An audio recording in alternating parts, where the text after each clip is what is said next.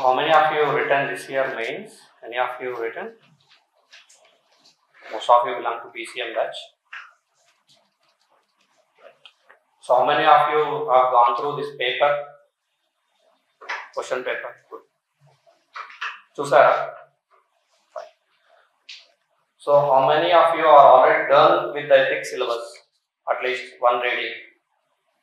All? This is like a workshop, be it a two-way conversation. It's not that I am giving instructions or giving orders. Let it be interaction. I learn from you also. You might be knowing better than me, and I might be knowing some points better than you. Let it be two-way conversation. Right? So we'll start with this. Hope everyone has got the question paper. Right. So the first question is, the application of artificial intelligence as a dependable source of input for administrative and rational decision making is a debatable issue. Critically examine the statement from ethical point of view. So here the question is about artificial intelligence, which is a point of debate. And again, we have to critically examine whether the application of artificial intelligence serves the ethical governance, or whether it is hampering or it is promoting the ethical governance. So the question demands, as such, if we see, the question demands the decisions made by machines rather than human emotions. That is, removal of objectivity. Promotion of objectivity, removal of discretion, removal of human emotions. Whether this serves the purpose of better governance. That is the actual demand of the question. So if we analyze the question, this question falls into a broad division between the deontology and teleontology of ethics. Like, to be precise, whether one should be focusing on the process or one should be focusing on the outcome. Right? So the process as such will be made tamper-proof or clear by the machines, which will obviously be helped by the artificial intelligence. Let's say when there is a large chunk of data, and that chunk of data will be better organized by the artificial intelligence rather than the human work. So such categorization, segregation will be helped by artificial intelligence. But what about the human emotions? Humans are not just robots, not just machines. So anytime the governance which involves the humans, we are dealing with the people with emotions, not just logic. Right? So the machines, however, they help in dealing the governance, but completely or solely depending upon them will definitely lose that emotional touch. So if we broadly see this question, though the application of AI it enhances the deontology, that is the process which will be followed. This is made tamper-proof, this is made efficient, there will be more prudence, more efficient utilization of resources, but there will be loss of human touch. Let's say, for example, a case where there is large data, you are an officer in the ground, you get a large number of data, and based on the data, everyone has few criteria to fit in to get the beneficiary scheme. Let's say you are dealing in a disaster management. So you get large number of applications and large number of people's data whether this fellow needs the government assistance or not. That will be automatically filtered out by AI. Like, this fellow has got this document is not with him. So these are the real beneficiaries, you go ahead. But as such, when you see on the ground, where a old woman, let's say, she might not have some documents, but you know that she is a real beneficiary. So if you are following only through the AI generated governance, you will be missing her as a beneficiary. So, but the procedure is correct, but the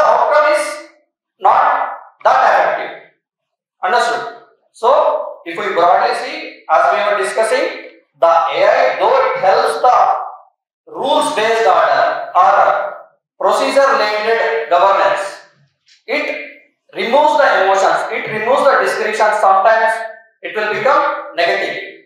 So we have to make the balanced approach. Also, in some conditions, if you see, for example, there was one Microsoft Twitter account called TAY. So this generated a lot of hatred content. This was actually put into the market to facilitate more of interaction with the public. But this AI-driven model, this perpetuated so much of hatred content and so much of different tweets. This was brought on within 16 hours. If you see, why I am explaining this thing is, if you see this AI-driven model, because of it doesn't have that emotional touch, that human values which we emphasize in the ethics, like peace, harmony, empathy. Should I say this? Should I say not this? Am I hurting the feelings of others? Am I omitting them? Am I considering them? So, without all this AI-driven learning models will definitely become a problematic issue. Right? Understood? So, if you see the broad difference between the AI-driven governance or human-driven governance, this is end-result oriented, whereas this is process-oriented. And also, as we discussed, this is rules-based governance. This is value-driven governance. Whereas the AI-driven governance, we can call it as good governance model because you are strictly adhering to the principles. Whereas if you are having the human touch, emotional touch, it can be called as ethical governance. Right? Though India needs good governance, but ethical governance is the bigger aspect we should be emphasizing. Right? On these lines, you can finish the answer. Also, on the negative sides of this, more utilization of machines or artificial intelligence, you can bring in the issues of privacy, lack of accountability. Like, let's say the AI-driven model has chosen this person as a beneficiary, be it in e-tendering process. Let's say AI, then if there is something wrong in the process, who is made accountable here? You cannot make the person who is in charge, like the district magistrate. He says, I gave it to the software, and the software gave it to me. This is what happening in the transfers. You might be knowing in the transfers, in the college allotments, everything. Nowadays, everything is AI driven. Here, whenever the machines are involved in the governance or administrative process, the point of making one accountable to that process is again a challenge. Right? On this line, you can finish this answer. So the conclusion should be AI should be. You should take the help of AI, but you cannot leave the emotional touch. It should be on the discretion of humans. It's not complete discretion. You should take the help of AI, but you cannot leave the emotions. That should be the conclusion. Balanced approach should be there. There will be any time there will be a moral equilibrium. You cannot completely either write a radical approach. So AI will be there. AI will be there for centuries to come. So you cannot let AI to go. But keeping this in mind, you have to write some conclusion like there was one report from NITI Aayog, responsible AI for all. So such conclusion you can bring it, making that though you utilize the inputs from the AI, end of the day you have to have the human touch in the governance. That should be the conclusion. The should know where to use and when. Exactly. That's right. Also, one more point in this question, most of the AI generated models, they have an algorithmic bias. Yeah, this point you can add, because for example, let's say we are segregating population or segregating data on crime. The repeated crime areas or the persons or a section or that society or an area where the crime is getting more and more. These AI generated models try to tag those areas more and more, despite your efforts, which will be biased again. Though it gives input, but you cannot label based on only if you belong to some community. Let's say a crime is happening where out of the 10 crimes, 8 crimes are from one community. Just because one person belonging to that community, you cannot call him, you cannot make him as a notorious, you cannot blame him or tag him as he will be criminal. So such kind of algorithmic bias can be coming through the AI. So this point also you can add in the negatives of the AI. Right. So the second question is 1B. Ethics encompasses several key dimensions that are crucial in guiding individual and organizations towards morally responsible behavior. Explain the key dimensions of the ethics that influence human actions. Discuss how these dimensions shape ethical decision making in the professional context.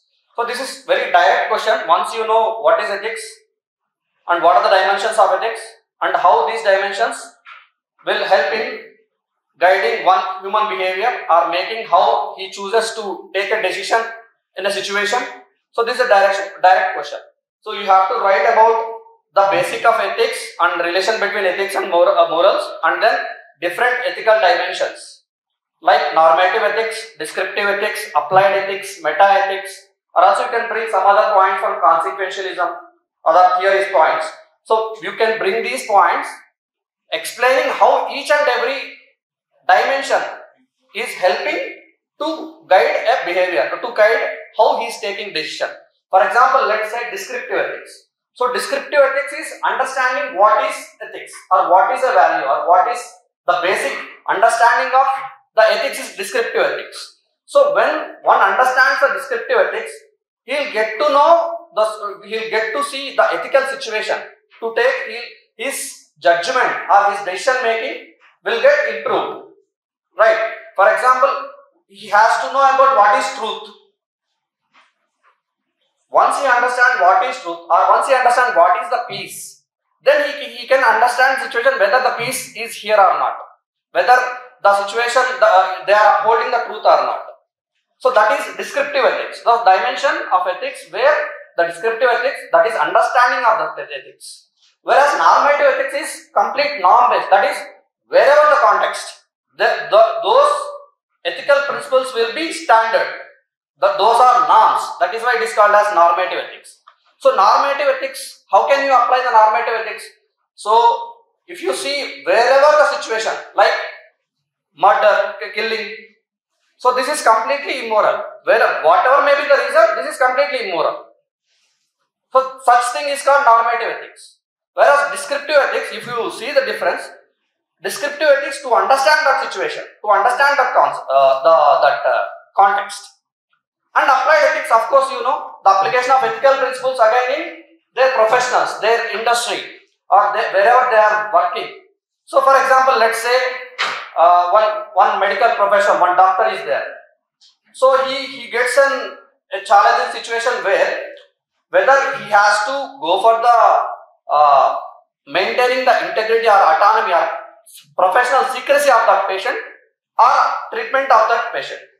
Like, let's say a case comes where one husband comes, he is diagnosed with a gonorrhea or a sexually transmitted disease. So the doctor has a moral obligation to treat the wife, but the patient is asking, don't tell anyone. So he has to maintain the professional secrecy. So this is an ethical dilemma. So here he has to maintain that secrecy, but secrecy as such, he should not tell that this person has got such disease to the outer world. But he has got a moral obligation that he should be telling his wife and she should also be treated along with the husband. So such kind of scenarios. Let's say another situation where a judge gets to sit to hear a case, but either the victim or the opposite person is a relative of the judge. How can he maintain that without that impartiality? So such situation, he should step aside and ask another judge to take over the case, or either he should transfer the case to the another bench. So such dilemma or such ethical dilemmatic situation will require the application of applied ethics, where you apply the ethical principles which you have studied in the ethics or which you have learned in your professional, in your administration. So such is the dimension. This applied ethics dimension will help in making his decision in an ethical perspective, in a situation. Right. So another example, consequentialism. This is another dimension of the ethics. You might be knowing what is consequentialism. So one has to face the consequences of his decision. He cannot just take the decision and say, I'm not at all worried about that decision's consequences. For example, let's say you take the example of Hydra. Listen. So Hydra, the principle of Hydra is the restoration of the natural water bodies. In the meanwhile, the collateral damages, they are going with the removal of the houses. Here, whoever the authority who is managing the Hydra, they have to deal with the consequences of that. It doesn't mean that I have took a decision and this is the outcome, but I am not concerned with the consequences. So here, the application of ethics, that is consequentialism, that is whether the person has the responsibility to deal with the consequences of his action, to deal with the consequences of his decision. So such knowledge gets imparted through the ethical dimension of consequentialism, which will help him in dealing his decision making. Right? So such different dimensions, whatever the dimensions you have studied in the syllabus, that could be bringing here with the good examples and you can finish the answer. Right?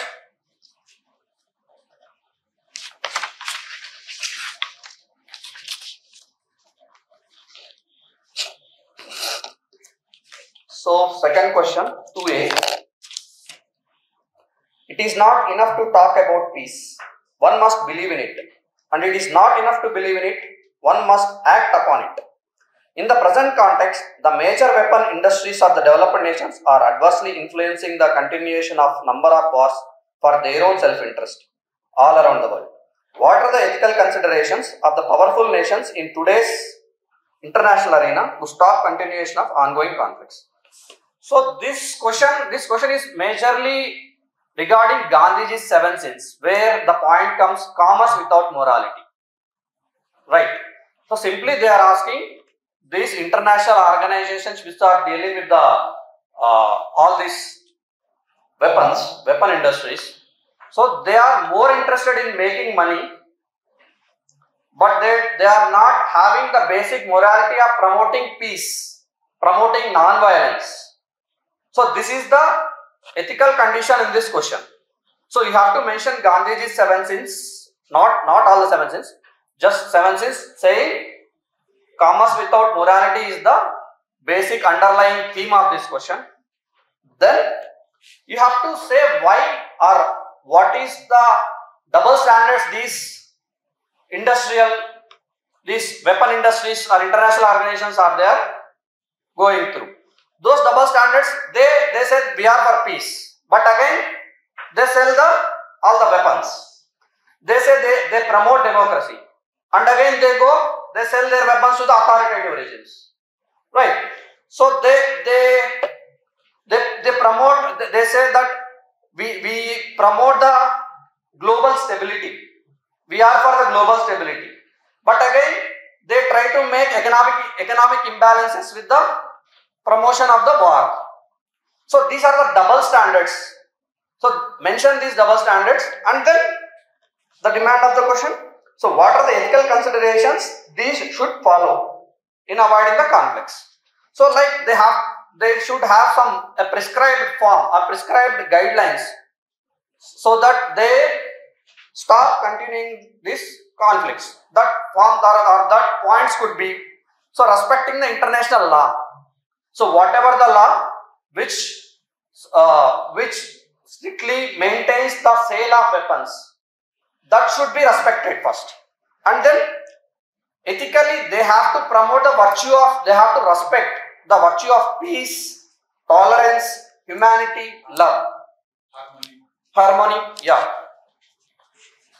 Overall they have to promote the human rights. They have to emphasize the human rights as the primary goal rather than their commercial thing. Along with this, the major important point is they have to promote, they have to keep the sovereignty of the nation or sovereignty of the body as the primary thing rather than this promoting international conflicts, or they have to stop interfering in the internal conflicts of the nation. They have to allow those countries to solve their own problems, or they should not be doing, we will be supplying arms to solve the conflict. They have to promote the role of diplomacy than the arms. Right? They have to promote the principle of disarmament. Right? So with all these basic, unless all these principles are ticked, then only they have to promote their, or they have to go for the weapons sale, or their interests of their industry. Unless these are not checked, without or bypassing all this, directly going for the weapons sale is again going for the double standards. Right? So, very question you can write, you can start with the Gandhiji's 7, by introducing at Gandhi's 7 sins, commerce with the morality, and why or how these industries are going with the double standards, and then you can come what could be done, like we discussed, international laws, human rights, virtues, right? You can conclude like this, and in the end you can say you cannot leave or social responsibility, you can bring in the social responsibility here. You cannot only promote the commerce, but whatever the industry, they have the basic social responsibility as a global citizen. In that line, you can conclude the answer. Right? One more thing to add. When we had India's take on Israel and Palestine conflict, because India is speaking on things, but India is not acting on. You can add an example. Yeah. Then next question 2b. Global warming and climate change are the outcomes of human greed in the name of development, indicating the direction in which extinction of the organisms, including human beings, is heading towards loss of life on Earth. How do you put an end to this to protect life and bring equilibrium between society and the environment? So this is again one of the Gandhiji's 7 sins.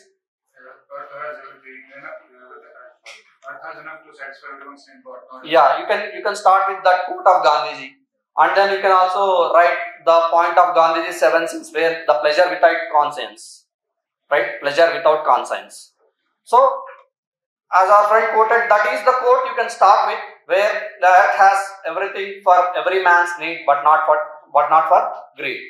So here, introducing with these lines, you have to mention why this situation is leading to the extinction of organisms, or why it is hurting the environment.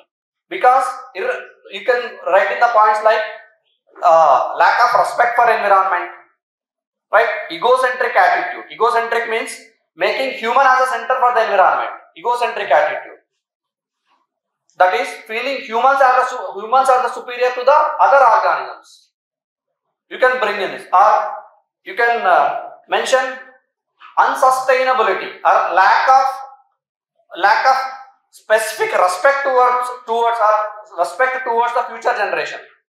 That is utilization of resources, very imprudent utilization of resources, where there is no concept of keeping the future in the mind. So these things you can add here. These points you bring to a conclusion that these are leading to a situation where the extinction of other living organisms along with the humans is happening. And then you continue with how can you protect, or how can you change? How do you want to end this phenomenon? Here you can bring the principles of sustainability, sustainable developmental goals, whatever those principles you can bring here. And then you have to promote responsible production and responsible consumption. So those points you can add here. And as we discussed that there was egocentric attitude, here you can mention ecocentric attitude, ECO, ecocentric attitude. And you have to promote the awareness of environmental ethics. promotion of the principle of environmentalism. So these principles, they emphasize on efficient usage of resources, resource efficiency. And also you have to bring, you can mention corporate social responsibility here, where the industries or the developmental activities which are being done, they are indirectly causing either deforestation or polluting activities. So that should be balanced again with the corporate social responsibility activities. So how much amount of the forest you are destroying, you have to plant such area, you have to take restoration of such area, such amount of area. Similarly, you have to be responsible in discharging effluents. You have to be responsible in tackling the causing the pollution. So such activities of corporate social responsibility can be mentioned here. And then at the individual level, you can mention the moral values should be promoted, like personal hygiene or respect towards environment. You can also bring in the point of fundamental duties here. So all these points you can club in to make one becomes responsible towards the environment, thereby ending whatever the phenomena what is happening here. Yeah, you can add. Today there was something in newspaper like greenwashing. That also you can, such points you can add. And at the global level, we can add a common but different responsibilities. Exactly, you can add those things. So understood the theme of that question, right? Then we'll move to the 3. So given below are the 3 quotations of great thinkers. What do each of these quotations convey to you in the present context? So the first one, learn everything that is good from others, but bring it in, and in your own way absorb it, do not become others. So here this quotation is given by Swami Vivekananda. So here this quotation emphasizes, if you see the syllabus, this belongs to the syllabus where role of family, society, or learnings from the leaders. From there this question has been taken. Contributions, yes, right. So if you see the question as such, this emphasizes the selective learning, not just a passive learning, selective learning. So what does selective learning? You have to learn everything, you have to take, or you have to observe you have to take the information, everything which you are put at, but you have to filter it out which suits to your needs, which suits to your moral values, which suits to your cultural ethos. So such kind of learning should be happening rather than simply mimicking whatever is happening in the world. So this is very, very good question, because you can bring in FOMO, like fear of missing out. This FOMO, this point also you can mention here, because people nowadays are most of the people are trying to imitate the other person, are trying to see the other person what he is doing, and try, for example, be it the social media revolution like our Instagram reels. This FOMO, this thing you can bring in here, because people are not really taking what is exactly the information, whether that is fitting to his own moral values, or whether that is fitting to his cultural ethos. For example, let's say you can quote number of examples in this question. Like let's say the westernization is very good example, or else the culinary habits can be very good example, where people without any consideration of the moral values for his cultural ethos, they try to mimic in dressing styles, or mimic in eating habits, alcohol consumption. So back days, alcohol consumption, this was very restricted, and that was seen as a sin. But what happened now? Social drinking is very acceptable nowadays, right? You are forgetting your moral values. You know that alcohol consumption is definitely a wrong thing, but just to impress others, or just to become the member of that society or member of that group, you are losing yourselves. You are mimicking them. That is, you are learning from the others as it is without filtering the content, right? So this is another example where you can see. Also, if you see the major policies major things like polygamy. So polygamy, this was acceptable before, or polygamy is acceptable in some cultural societies. But when come to the Indian standards, the polygamy is not acceptable to our cultural ethos. Right? So this, though you try to mimic there, you try to bring in, this can be brought in our different, like what you call, this trend is going on like situationships, relationships, dinks. So all these are, you are just trying to mimic the global thing. You are trying to mimic the global population without following your basic moral values. Right? Such examples you can bring in here. Like abortion case. So abortion case where I think, what's her name? Savita, right? Did you come across that case? Netherlands. Yes. Not Delhi. Netherlands. Yes. Yeah, sorry. So Savita, yes. So what happened in Netherlands? Abortion is prohibited. Despite it is posing threat for the mother, it is prohibited. Because the child rights are, they are also given equal weight there. But if you see, without having, I mean, you cannot completely imitate that, okay, abortion they are prohibiting because they are giving equal rights. So that is a good thing. You cannot simply mimic that without taking basic theme or basic understanding of the situation. You cannot blindly follow whatever is happening around you. So this is one another example. We should have moral wisdom to what to acquire and what not. Exactly. So as he was saying, so moral wisdom should be there. The moral wisdom that helps in selective learning, that should be followed. So this helps in learning good things, developing specific virtues, helping in the ethical dilemmas, or not just blindly following others. There is one quote be yourself, everyone else is taken. You can end in the conclusion with such quotes. Be yourself, everyone else is taken. Winfrey's quote, I guess. With such quotes, you can conclude the answer. So the basic theme of the question is, you have to learn, but you have to do selective learning. On individual level, you can quote some examples. On the policy level, you can quote some examples. Then 3B. So 3B is, faith is of no avail in the absence of strength. Faith and strength both are essential to accomplish any great work. So this quote is given by Sardar Patel. So generally this quote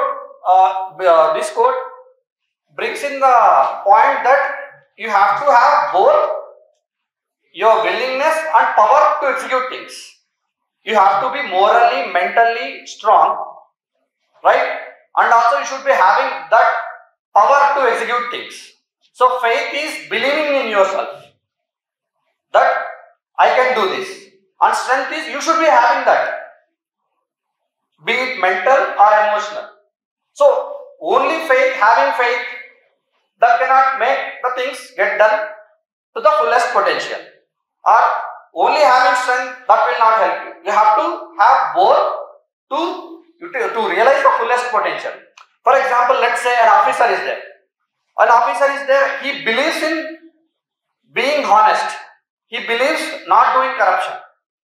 But he doesn't have that moral strength to execute in his administration. He believes in it. But he doesn't have strength because he is afraid of the system, or he became the spoke of that system. So in such conditions, even though he believes to bring in corrupt-free governance, he cannot bring it because he doesn't have the strength. He doesn't have the emotional will. Right? So such situation can be quoted an example where only faith will not serve the complete purpose. Let's say your example. Faith is you believe that you will crack the exam. But strength is you should be having that emotional strength. Physical strength, you have to sit for a long number of hours. You should balance all the emotional trauma which you are going through all these 15-16 months. So without all this, your commitment to the exam, your sincerity to the exam, or your emotional balance, though you believe in yourself, you cannot realize the success. So this is another example. So where according to Patel, he says that though you have the will, you should be having enough enough strength, be it emotional or physical resources or whatever, to get the things done, to get the things accomplished. For example, if you see on a bigger scale, let's say independence movement. Gandhiji and other national leaders believe that we will achieve independence. But unless they had mass following, unless they had the large number of people believing in the principle of their non-violence, or believing in the principle of those nationalist leaders' ideals, they couldn't achieve the final success. So they have to believe in the process. Along with that, they have to have the resources. Similarly, you can also quote the example of unification of India for the Sardar Patels. So he had a will to unite India, all the princely states. Along with that, he had emotional will. He had the support of army. He had support of police system. He had the support of the public. Along with, as both are combined here, the task of unification of India has been completed. So similarly, number of bureaucracy examples. Let's say, yes, any example, any strong good examples you can put, like Kiran Bedi. There is one Manipur officer, Armstrong Pomey. Yeah, he constructed a road. He constructed a road by making funds from the public. I mean, he didn't wait for the government to release the funds, or he didn't leave that. He had a faith. He had a vision to that this people should have a good road. People have good accessibility. For that, he let his own will, or he brought that will into the public by making them realize that this could be done, and he has accomplished that. If just having that vision without those resources, he couldn't have done that. So such kind of examples you can quote here. So the statement explains is that you should have the will and you should have the resources, or you should believe in the system and you should believe in your own values to get the things accomplished. Right? So this is the basic theme of this question. Right. Then 3C. In law, a man is guilty when he violates the right of others. In ethics, he is guilty if only thinks of doing so. Immanuel Kant. So this is just like the first question we were discussing, like deontology and teleontology. Or you can bring in this question like what you call ethical outcome or legal outcome, or ethics versus law. Right. So what does the law says? If this person has, if this person has done this, whether this is legal or not. If it is not legal, he has committed a crime. But what does ethics decide? Ethics decide is whether this person is doing that work ethically or not. So simply to divide, for example, let's say examples, election promises. So election promises, they are not legal as such. But once they are promising something to do an activity, to get their things done, and then leaving those promises, that is unethical. Right? So the difference between legal or ethics, or the law and ethics, is the main theme of this question. That is, the Kant says that not just doing a wrong thing is bad, but thinking is also, like thinking to do bad is also a wrong thing. So that is what Kant means. You can also quote an example of tax avoidance. So tax avoidance is legal. You take the loopholes of the system and you avoid the tax. But ethically you know that you are doing a wrong thing. Right? So this quote clearly defines the difference between legal responsibility and ethical responsibility. Whether you are responsible only according to the laws, only according to the rules, or whether you are responsible according to the moral values. So such theme is demanded by this question. So if you see, in the legal responsibility, act should be done. Whether in the ethical responsibility, the intent is enough. Your thought is enough. Act versus intent. This is another point. So can we add Gandhi's scheme on these? Yes, you can add. you can add, like while concluding the answer, you can bring in that point and you can conclude. That could be done. This question is also emphasizes on one point where it says character is more important than the consequences of that. You have to maintain pure character. Only then you can do better. I mean, you can do the acts without which do not violate the law. So character is more important. Importance of the character, this question emphasizes. Otherwise, question. So simply this question says that question deals with the basic prime area where the difference between legal responsibility and ethical responsibility. Legal responsibility is you act on a wrongdoings. You act in a wrong way.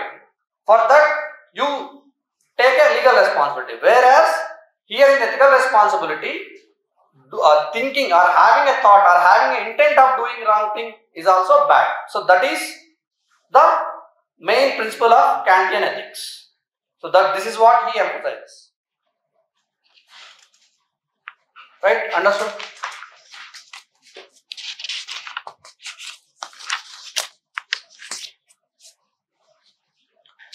Next 4a. The concept of just and unjust is contextual. What was just a year back may turn out to be unjust in today's context. Changing context should be constantly under scrutiny to prevent miscarriage of justice. Examine the above statement with suitable examples. So what does this question says? The question primarily brings in a point where it says justice is very dynamic concept. Justice is very dynamic concept. It cannot stay static. It cannot stay static. Justice is always a contextual concept. So it moves or it changes along with the time, culture, that scenario, environment, right? So this is the prime theme of this question. So this question says, as the time changes, the value system also changes, right? If you see, for example, dowry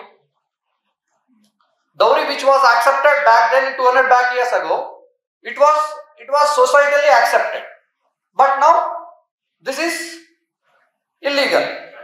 This is a crime now. So which was supposed to be, that was a justifiable thing back days in 200 years back or 100 years back. Now this is that layer of justice has been changed, right? Similarly, slavery, apartheid regime.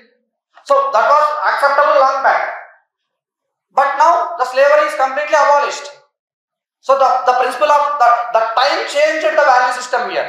The acceptance of slavery or as a justice. Okay, this can be accepted. This is not against the justice. This is not against the law. That has changed over the time. The time has changed the value system of that society, right? Similarly, you can see all these social evils like sati, Devadasi systems, right, which were accepted back then.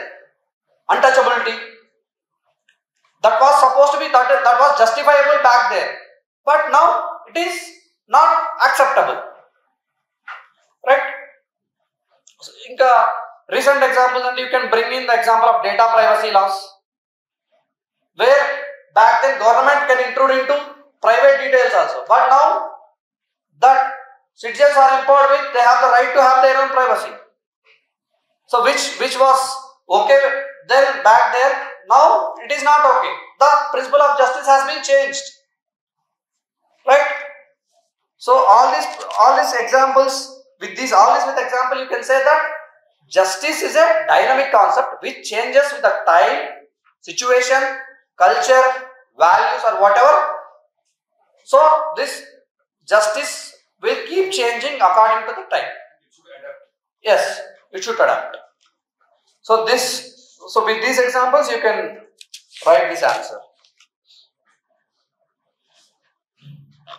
Then 4b, mindless addiction to the form, ignoring the substance of the matter, results in rendering of injustice.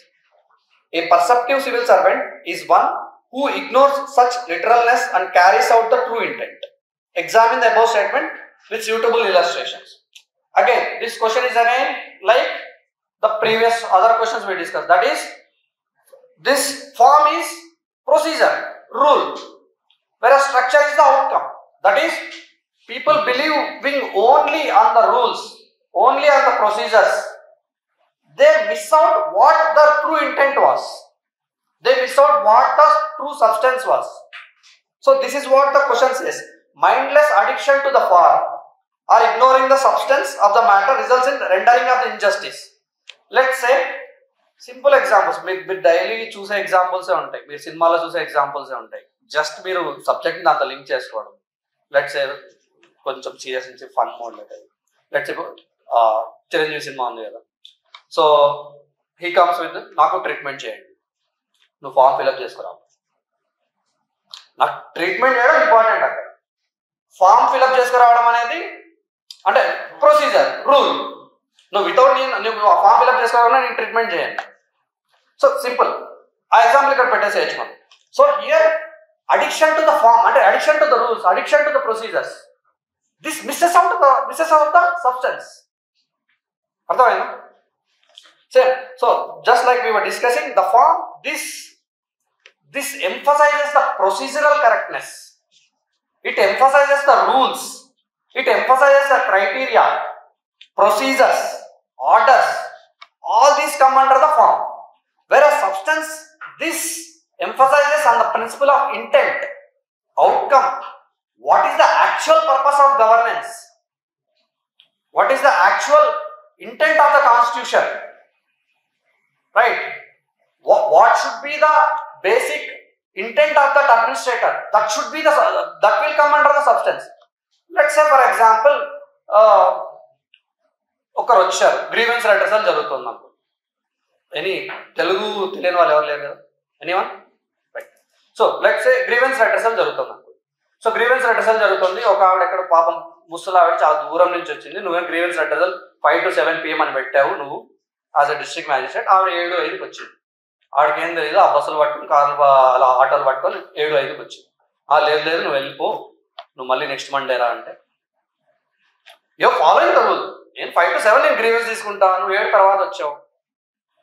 But what is the real intent of governance here? Welfare of the people. You are missing that. You are following the rules, but you are not thinking about the basic welfare of the people. So such examples can be brought in here. That is, strict adherence to only the procedure, only rules will miss out the intent, right? So addictions to the form, positives will be, but if you say why this addiction should be there and pros cons laga pettukunte, that will be rules based, ante discretion తీసేస్తారు. So ఖచ్చితంగా criteria follow కావాలి, ఖచ్చితంగా rules follow కావాలి. So అలాంటప్పుడు ఏమవుతుందంటే resource utilisation ఎఫిషియెంట్గా ఉంటుంది. ఇదే example తీసుకుందాం. సో 7:05కి వచ్చిందని నువ్వు చూసావు, మంచి విషయం. సో అలాగే ఒక 50 మంది వచ్చారు నెక్స్ట్ వీక్, నీకు ఇంపార్టెంట్ మీటింగ్ ఉంది. What happens, right?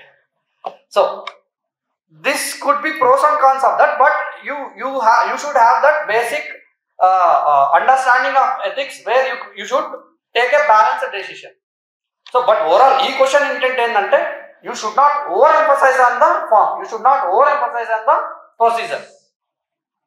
You should have the intent, you should have the outcome, you should have the distributive justice, welfare justice. This should be the primary intent of the administrator. That should be brought in this question. What would you do, sir, like if people will come back? I'll have my juniors, joint collector ఉంటారు. What ever నాకు important అని నేను చూసేసి I will go with the work. Joint collector ఉంటారు. If they cannot solve, bring them back to me back after my meeting. You can do that. Delegation అంతే కదా.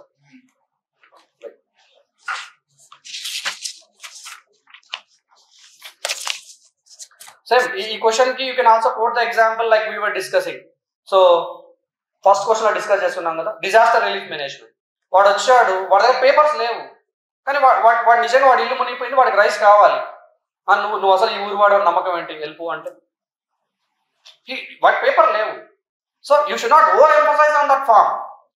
You should emphasize on the substance. You should emphasize on the outcome, intent. Right? Such examples can be brought in here. There is one quote, you can add this. The strictest law sometimes becomes the severest injustice. Strictest laws sometimes become the severest injustice. So, such quotation, so you can end the answer.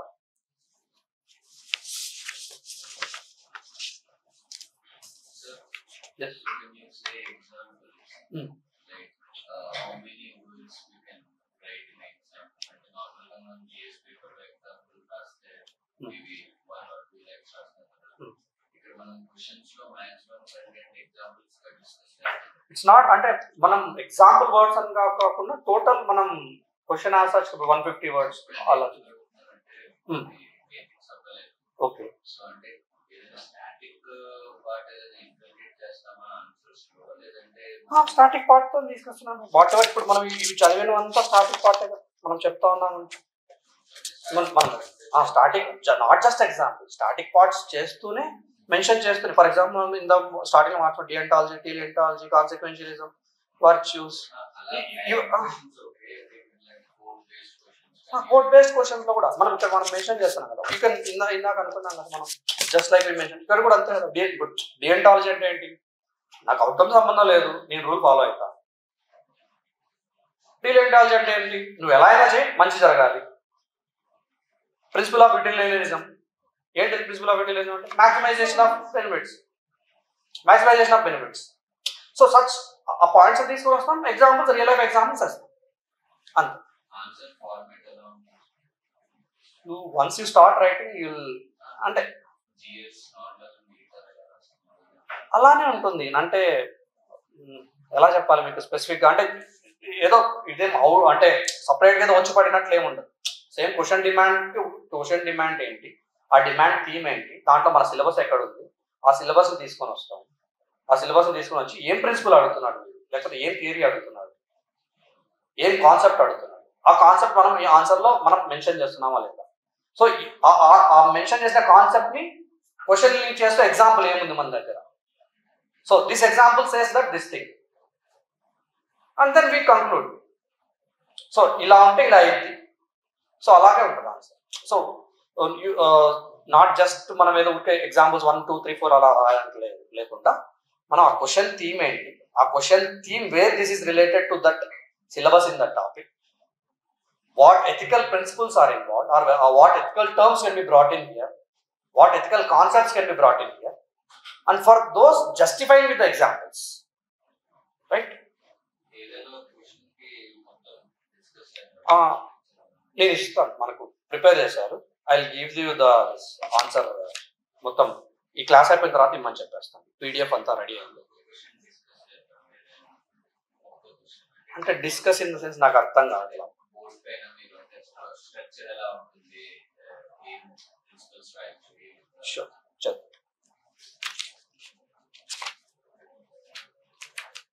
Next 5A. So the code of conduct and code of ethics are the sources of guidance in the public administration. There is code of conduct already in operation, whereas code of ethics is not yet put in place. Suggest suitable model for code of ethics to maintain integrity, probity and transparency in governance. So మీరు అన్నట్లు ఇప్పుడు ఇలాంటి questions వచ్చాయనుకోండి, these are open ended questions. So you have to suggest a model. So you have to bring in all the civil services values are that could be fit in the code of ethics. So what does this question demands? The question says that there is code of conduct which is already there, but code of ethics is not there. So what is code of conduct? This is an external restriction on bureaucracy, which says that you have to conduct like this, you have to dress like this, you have to talk like this, right? You cannot make derogatory comments, or you have to follow these rules. You have to maintain such work environment. So ఇది code of conduct which is prescribed by the bureaucracy, whereas code of ethics will be internal. So మన moral values నుంచి, మన civil service values నుంచి, దాని నుంచి వచ్చే outline తో నీకు ఒక కోడ్ ఆర్ ఒక గైడ్ లైన్స్ ని సెట్ చేసుకోవడం code of ethics. For example, what will you do to be honest? What will you do to being transparent? What will you do to being accountable? How will you take the responsibility? How will you will be impartial? How will you maintain the objectivity? So this is an open-ended question where you can bring in each civil service value and then quote how you gonna do that. How you gonna be rational in making choices, or how you gonna be rational in making decisions. How you can be utilizing efficient use of resources or maximizing your efficiency. So such thing one by one point rastu ilanti open-ended questions rayachu. Yeah, you can bring in Nolan principles. Selflessness, honesty, openness, objectivity. So such principles can be brought in here. So based on these principles, so how can you promote honesty? I will maintain my own values, or for example code of ethics istunnam. So వీడికి either వాడికి internal గా ఏం చేయొచ్చు, వాడిని frequently emphasizing on the bureaucratic values, frequently emphasizing on the civil services values, or else periodical ga they will be brought in to the learning centers to refresh their values, right? ఒకటి వాళ్ళే cultivate చేయడం, లేదా carrot and stick method where one is following strict ideas those should be appreciated, or where one is not following, so where is one is not following the principle of honesty, those should be punished, right? So such different ante మన principles enti how you will implement them, how you will inculcate them, either by innate methods or by external methods again, right? So ila open ended ga rayachu ee question. So there is one, I want to put one example. So there is one IAS officer in Tamil Nadu where in every year he just displays his asset Right. to the government. Yeah. Example you can quote under how you want to show you are honest. Right. That point you can bring in here.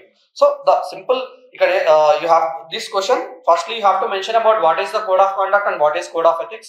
What is the importance of it, and then you have to bring in this code. The select features of code of conduct, like not exactly the points, or how the code of conduct is helping in the administration, and then next point should be the need of code of ethics, and the final point would be what would be the model you are suggesting for the code of ethics for each point. Like she said, the Nolan principles, those can be brought in. So next question 5B. The soul of new law, Bharatiya Nyaya Samhita (BNS), is a justice, equality, and impartiality based on Indian culture and ethos. Discuss this in the light of major shift from a doctrine of punishment to justice in present judicial system. So, this question now, let's say, Bhargav, but for example, this question comes directly in GS2. Your answer style would be, the question would be, ఎలా ఉంటుందంటే what was the major change. So ఇంతకుముందు ఇది ఉండింది అని చెప్పి రాస్తాం, అది GS2. ఇక్కడ ఎథిక్స్ లో you bring in the ethical terms are ethical concepts here, justifying that change or దాని ఏమంటారు, ఎంఫసైజింగ్ దట్ చేంజ్. సో అలా రాస్తాం. ఫర్ ఎగ్జాంపుల్ GS2 రాస్తుంటే, సో ఇంతకుముందు ఐపీసీ ఉంది, ఐపీసీ లూప్ హోల్స్ ఉన్నాయి, బిఎన్ఎస్ అనే రిఫార్మ్ ఉంటుంది. బిఎన్ఎస్ లో ఎగ్జాక్ట్ గా ఏం చేంజ్ అయింది, వే ఫార్వర్డ్ లో మనం దీని నుంచి it has to be evolved with the time, ఇలా కంక్లూడ్ చేస్తాం ఆన్సర్. వేరస్ ఇక్కడ వచ్చి you have to bring in ethical terms are ethical concepts, like why BNS has changed or why IPC has come to BNS, because they emphasized on bringing this reformative justice, right? Restorative justice, whereas in IPC it was retributive justice. There it was mostly on punishment, but here it is morely emphasizing on victim centric approach, right? Here you bring in the concepts like dharma, you bring in the concepts like collaboration or societal coherence, where your main intention of BNS is not just about the punishing, but promotion of peace in the society, promotion of truth in the society, upholding the values of justice. So ala rastam anamata answer man GS2 answer aithe rastam just ivi mare and now you got some basic difference, right? So as we were discussing, so this BNS has brought in the change from retributive justice to the restorative justice. Right. So earlier the punishment was the major theme. But now this BNS is emphasizing victim-centric approach. So also here the BNS is also emphasizing how, you can bring in the quote of Gandhiji here where he says, hate the sin, not sinner. Hate the sin, not sinner. So this BNS tells that though the offender or though who is a culprit, or we have to see the circumstances why this fellow had to commit that crime, and we have to work on that too, not just about punishing him. You have to deliver the justice. You have to restore or rehabilitate the offender. Reform and transform. Yes. So this is the basic soul of the BNS rather than the IPC, which was colonial. The only intent was there to restrict the crime. You have to stop the crime. Be it harsh measure or be it in some or other way, you have to stop the crime. But here, you have to stop the crime, both curative and preventive aspects. You have to give the justice for this crime happened. Also, you have to think in a way why this crime has happened and what could be done for the offender along with the victim. So such is the major theme. Also, there is one major shift here. There is a point of proportional increment of punishment in BNS when compared to the IPC, depending upon the severity of the crime. Proportional increment of punishment అంటే ఏంటి? ఆ severity of crime ని బట్టి పెరుగుతూ పోతుంది. Not just like ఈ crime చేశాడా ఈ పనిష్మెంట్ ఇవ్వండి అని కాకుండా ఆ క్రైమ్ లో కూడా సివియారిటీని బట్టి proportional increment of that punishment. Right. Also, as we were discussing, you have this BNS mentions fair trial, which is whole concept of dharma, maintaining the principle of dharma. Fair trial ki chance is the BNS. Also, as we were discussing, this is victim-centered approach. This emphasizes the principle of compassion. This emphasizes the principle of empathy. That is, administrator being in the shoes of the victim. Empathy. Also, administrator being in the shoes of offender. Why? I had to commit this crime. What made me to commit this crime? So, this BNS is emphasizing the principles of compassion, empathy. Right? So, ఇలాంటి point తీసుకొస్తాం మనం ethics answer. And also, for example, BNS has a one point where there is repeal of sedition. Sedition laws repeal చేశారు. So, this is again an example where it change from IPC to BNS. అంటే అక్కడ ఏం చేసేవాళ్ళు to colonial legacy. That is, you are separate, మేము separate. Like he has to stop the crime. ఇక్కడ అలా కాకుండా అలాంటి లాస్ ఏం లేకుండా అంటే he also belongs to this group. He also belongs to this nation. He is a citizen of our nation. Yes. So why అంటే మన being member of our society, what made him to do the crime? Yes, community services. That point also could be mentioned. So this BNS promotes the concept of societal fabric. So,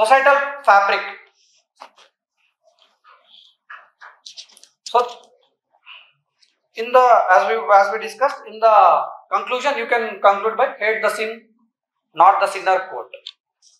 Right? So these are the major changes which emphasize the soul of the BNS.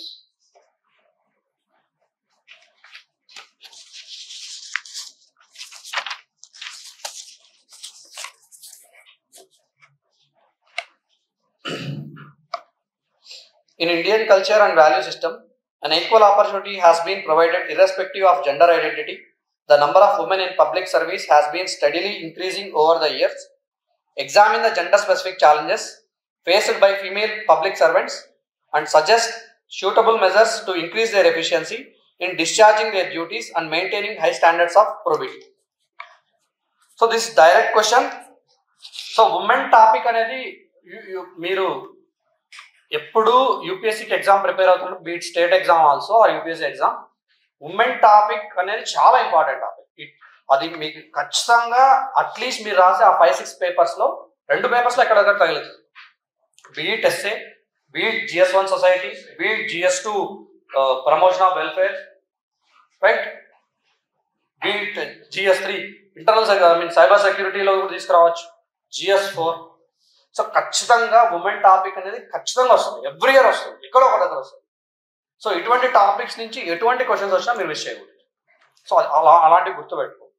So frequently మీరు question papers last 5 years 6 years question papers తీసి మీరు analyse చేస్తుంటే you will see what frequent themes are coming. ఆ themes ఎప్పుడు miss చేయకూడదు. So those are like నీకు ముందే చెప్తున్నాడు, నేను ఇక్కడి నుంచి క్వశ్చన్ ఇస్తున్నా, యూ బీ రెడీ అని. అటువంటివి మనం మిస్ చేయకూడదు in the sense my point is you will write the question but you have to right it very efficient.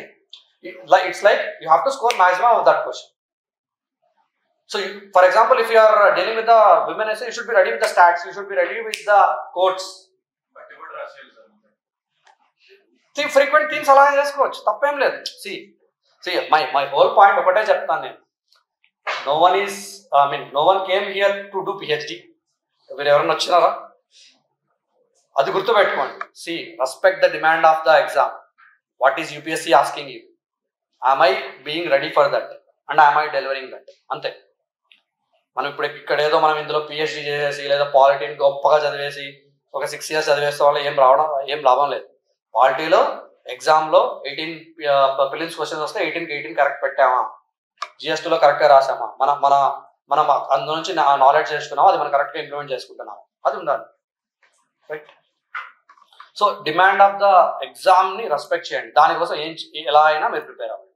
There is no shame in that, right? So coming to this question, so this question asks, what are the gender specific challenges faced by female public servants and measures to increase their efficiency and discharging their duties? So what are the gender specific challenges? If you generally observe, mostly our cultural ethos, our cultural, our society upbringing, we are brought up with the paternalistic attitude where we emphasize more, we emphasize the what do you call the principle of where the male or men are given more importance than the paternalistic mindset. For example,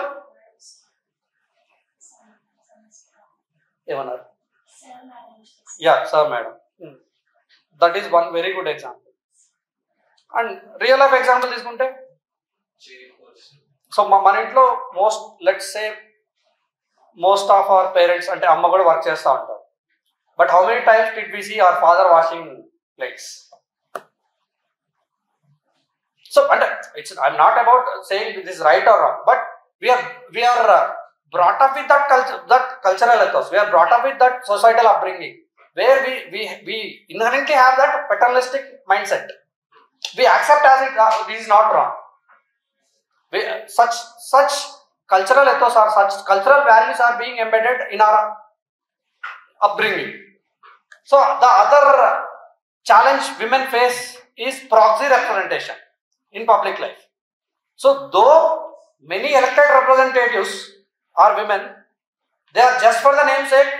The entire drama or entire thing will be run by her husband or her father. So the proxy representation, only for signature thing, only for attendance thing, they'll put up the her as a front face. Yes, Pati Panchayat is very good example. Even in the bureaucracy, such things are happening. Even in bureaucracy, not just about elected representatives. You'll get to know once you come into the system. And we also have glass ceiling. Exactly, glass ceiling. So glass ceiling is a very good point. Where in case of promotions, in case of transfers, you keep your limit. That is, you keep a limit. They are not given enough representation. Women are not given enough adequate opportunities. So such thing is called as glass ceiling. So that is another important point. And the other challenge where women face is they do not have gender sensitive work environment. Let's say for menstruation, either for the menstruation or if they when a woman becomes pregnant, there is no gender sensitive environment for them. So such is the another challenge faced by the women at the workplace. And of course, the harassment, be it physical harassment, sexual harassment, mental harassment, right? And then lack of gender sensitive amenities. 99% of the offices do not have the crèche facilities or separate breastfeeding rooms or dress changing rooms, or even in some cases they do not have separate toilets also. It's been raised by one High Court of. Yes. So CJ hours, justice only mentioned. Yes. So these are some of the challenges where women face in the public life, women face in the being in the public administration. So these are the different challenges. Also, one example you can quote where some works are not being allotted to the women, citing their physical capacity to do those works. So such is the these are the different challenges where women face in the administration, women face in the public life. For this, how all this could be changed, or how or what are the suitable measures to increase their efficiency or to help them in discharging the duties is gender education, behavioral change that should be starting right from the school. And specifically, as we discussed, they have to be provided amenities. The harassment, zero tolerance against the harassments. You have to make ICC, Internal Complaints Committee, mandatory. That has to be legalized. That has to given sufficient powers for acting, right? And you have to bring in the flexible working hours for the women. Flexible working hours for the women who are going through menstruation or who are going through the pregnancy. So such gender sensitive policies should be brought in. And of course, you have to do gender auditing for your glass ceiling. Frequent gender auditing to be done. Once you conduct the gender auditing, you will get to know how much representation is being given to the women in as such in different scenarios. So these are the different measures. Along with this, you can add number of points. So all these measures will help in bridging the gap, or this will help in increasing the efficiency of participation of the women in the public life. Right? So the last question. Mission Karma Yogi is aiming for maintaining very high standard of conduct and behavior to ensure efficiency for serving citizens and in turn developing oneself. How will this scheme empower civil servants in enhancing the productive efficiency and delivering the services at grassroots levels? So Mission Karma Yogi. So this is an important question for your GS2 also. So Mission Karma Yogi, as such you see in ethics. So yes. Yes, exactly. So this emphasizes that point of change from rules-based governance to role-based governance. Not just following the rules. You have a particular role to play. Right? You are given a particular task or particular work to get the outcome, not just to follow the rules. So this principle is being emphasized in the Mission Karma Yogi. So for this, you have to mention the 6 pillars of that Mission Karma Yogi. Either if it's 150 words, no need to mention all those 6 pillars, or just mention the Mission Karma Yogi follow 6 pillared approach, whereby we mention whatever the points now we discuss. So this Mission Karma Yogi, this emphasizes on continuous learning. So there will be periodical workshops, periodical learning platforms. So the officer or the administrator who is there, he has to learn he has to be in continuous learning process. This principle is being emphasized in the Mission Karma Yogi. This continuous learning, how will it help? This will increase the efficiency. This will increase the skills. This will upgrade the skills according to the time, according to the changing trends. Right? So continuous learning will be there, and then there will be continuous workshops on emphasizing or inculcating the civil services values all the time. Right. Also, this has got IGOT, which emphasizes the principle of democratized learning, decentralized learning. That is, one can participate at any place. One can participate. Removing the barrier of accessibility. So this principle of Mission Karma Yogi promotes the democratization of learning, which again increases its skills and again increases the efficiency. Mission Karma Yogi also promotes both, this balances both on-site learning and off-site learning. So what is on-site and off-site learning? Not just sitting in the classroom or not just sitting in the conference room, but this promotes learning in the field activities. The administrator going to the field, learning there, interacting with the public, understanding their problems. All these principles are put in the Mission Karma Yogi. So once the administrator understands the grassroots requirements, grassroots challenges, or what the people really want and what are the problems really people face by them. So this Mission Karma Yogi will help in balancing both on-site learning and off-site learning. Thereby, it improves its efficiency and also the service provision. And also, this Mission Karma Yogi has a one point where there will be periodic assessment of his skills. Periodic assessment, where the periodic, how does this periodic assessment will help? This helps in understanding his own, by himself, he understands where he stands, where he has to improve, where he has to work upon. Along with this, the government will know on a larger basis where the government has to instill more concepts or more learning or what had to be done. So these principles come under the Mission Karma Yogi. Also, the Mission Karma Yogi emphasizes the service, a time-bound service delivery. Time-bound service delivery. What does this time-bound service delivery does? Just like citizen charter. So this creates the principle of accountability on the administrator.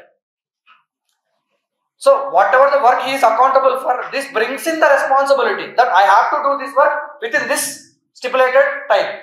So this principle of time-bound service delivery is being emphasized in the Mission Karma Yogi in every activity. And also, Mission Karma Yogi also has a one point of promotion of collaborative work among different sections and different hierarchies. So different sections is, say for example, health department, water and sanitation department, women and child department. So once they are mixed, and then the workshops being conducted over all this by mixing them. But for example, ఒక ఊర్లో ఒక విలేజ్కి వెళ్ళారు. So ఒక విలేజ్లో ఆ village health, nutrition, sanitation ఈ మూడింటిని అడ్రస్ చేయాలి. సో అప్పుడు జస్ట్ హెల్త్ వాళ్ళతో మాట్లాడకుండా, జస్ట్ ఆ పంచాయతీరాజ్ ఆ శానిటేషన్ వాళ్ళతో మాట్లాడకుండా, జస్ట్ అంగన్వాడీ వాళ్ళతో మాట్లాడకుండా, ముగ్గురిని తీసుకొని వచ్చి ముగ్గురిని ఎవరి ఐడియాస్ వాళ్ళకి ఎక్స్చేంజ్ చేయించి ఒక కామన్ ప్లాన్ ఇచ్చి, సో ఈరోజు శానిటేషన్ గురించి మీరు వర్క్ చేయండి, ఈరోజు ఇక్కడ తీసుకొని వచ్చి ఈ మదర్స్ని తీసుకొని వచ్చి వీళ్ళకి న్యూట్రిషన్ గురించి ఎక్స్ప్లెయిన్ చేయండి, ఈరోజు వీళ్ళకి ఈ న్యూట్రిషనల్ కాంపోనెంట్ ఇవ్వండి, ఇక్కడికి వచ్చిన వాళ్ళకి ఈ మెడిసిన్స్ ఈ వ్యాక్సిన్స్ ఇవ్వండి, ఇక్కడ హెల్త్ ఎడ్యుకేషన్ చేయండి. So ఇంటగ్రేటింగ్ the approaches are ఇంటగ్రేటింగ్ the different sectors of the governance. This is also one of the principle of Mission Karma Yogi. There is a collaborative approach. Yes. గతి శక్తి model కూడా తీసుకోవచ్చు, but specific గా మనం దీన్ని అంటే గతి శక్తి అంటే మోర్ ఆఫ్ ఇలా వస్తుంది కదా, ట్రాన్స్పోర్టేషన్ అలా వస్తుంది కదా, అలా కాకుండా కొలాబరేట్ అంటే డిఫరెంట్ సెక్టార్స్ ని ఇన్వాల్వ్ చేయడం ఒక ప్రోగ్రామ్ అంటే కాంప్రహెన్సివ్ అప్రోచ్ కోసం, కొలాబరేటివ్ అప్రోచ్ కోసం. అంటే నాట్ జస్ట్ ఇప్పుడు for example let's say vaccine వేస్తారు, ఒక ప్రెగ్నెంట్ మదర్ అయింది అనుకో. సో మదర్ వస్తే జస్ట్ మెడిసిన్ ఇచ్చేసి వ్యాక్సిన్ వేసి హెల్త్ డిపార్ట్మెంట్ వాడు పంపించేస్తారు. మళ్ళీ అంగన్వాడీ వాడు రావాలి, వాడు వచ్చి మళ్ళీ అదో అమ్మ నువ్వు ఈ న్యూట్రిషన్ తినాలి, నీకు ఏదో ఈ పిండి ఇస్తాను, ఇవి తినాలి. సో ఒకవేళ వాళ్ళిద్దరి మీద కొలాబరేటివ్ వర్క్ ఉంది అనుకోండి, అప్పుడు ఒకేసారి వస్తారు, ఒకేసారి వీళ్ళ నుంచి డేటా వాళ్ళకి వెళ్తుంది, వాళ్ళ నుంచి డేటా వీళ్ళకి వెళ్తుంది. So efficient usage of resources untadi and efficient delivery mechanism kuda untadi. So such alanti example. So there will be collaborative work, and even the collaborative work will be between the hierarchies also, like top bureaucracy to the grassroots level bureaucracy. So such workshops or learnings platforms will be created under Mission Karma Yogi. And the final point, there will be 360-degree feedback. Like we were discussing, there will be periodic assessments. There will be feedback also. Like the grassroots level person or the participant or the administrator, they will give the feedback that we need such skills. We want to have such improvements in the system. So there will be continuous cyclical process. So all these features will make at the end, all these features will help in improving the efficiency and the service delivery. So this is almost like GS question, but you have to bring in the principles of civil services values, which emphasize transparency, accountability, right, and also efficient uses of resources, right, efficiency, responsibility, right, making public outcome more over the self-interest. All these principles you can bring in as the ethical answer. Good governance model. Minimum government, maximum governance. Yes, that could be brought in. So that is about the theory questions. Vivek sir will discuss about the case studies, right? So understood about all this? Right. Okay. Thank you.